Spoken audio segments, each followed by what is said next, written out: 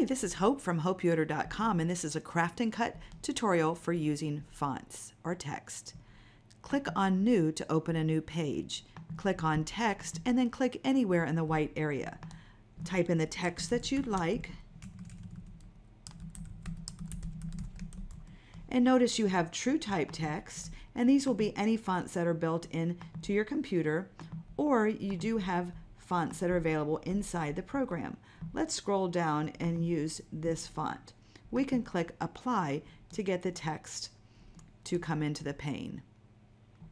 I'd like to work in inches. Right now I'm in millimeters, and I can tell by looking here. Hover your mouse over the toolbar, right click, left click in inches. Perfect. Now when I click, you can see that I am in inches, and let's go to about 3 inches. Click Apply. Double click on the magnifying glass to bring this into screen. I'm at 77%. Let me zoom out a little bit to 50%. To get off the zoom feature, click on the select. Now with the text, notice I've got text that I can move around. You can go under Artwork Fill and select None if you like to view it this way, or I prefer to have a solid pattern. Click Apply. To activate all the fun text tools, with the item selected, click on Text again. And let me zoom in. Notice how you have the yellow and the blue icons. These do different things. Don't be afraid to just click on them and play with them. The blue icons will spread the letters closer or further apart. The yellow icons help you move the items above and below or in any direction that you want. So if you wanted to stagger your letters, you would grab onto the yellow. Here's your undo button. You can hit undo to undo each letter, or a faster way is to right click inside and click reset frame. Let's do something fun with this. Notice I still have all the different features activated, and you can tell by seeing the blue and the yellow. I also have this button. Let's drag this up and down, and let me zoom out so that you can see this better. So I can do anything that I want to. I'm only limited by my imagination.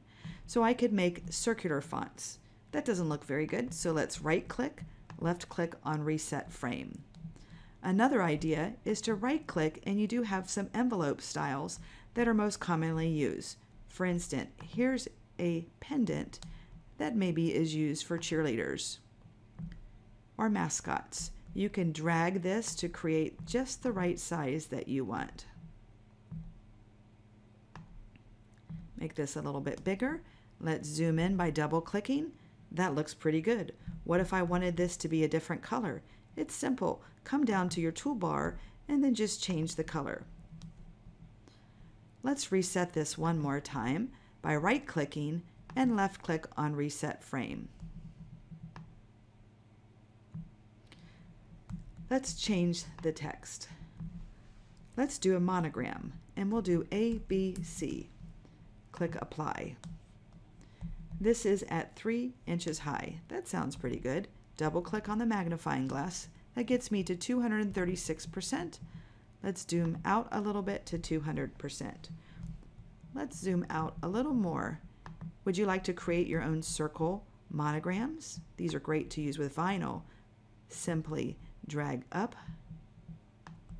and down and space these however you'd like to get them perfectly aligned.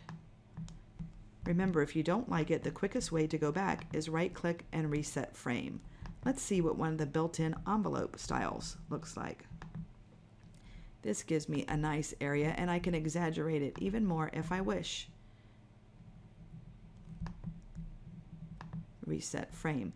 Now, I've shown you a lot of things to use text tool. Let's go over into the artwork fill pattern. We showed you solid and none, but here's something fun, pattern.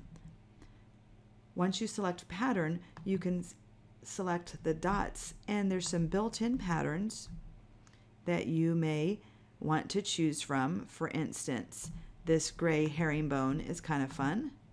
That would show you what this would look like using a gray herringbone. What if you wanted to add your own?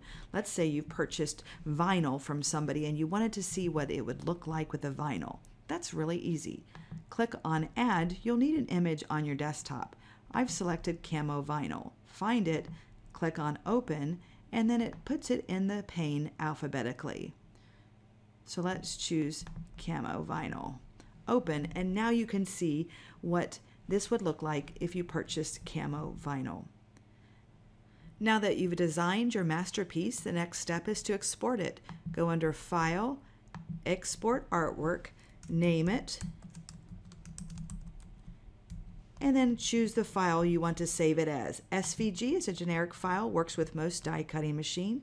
FCM, fabric cutting machine.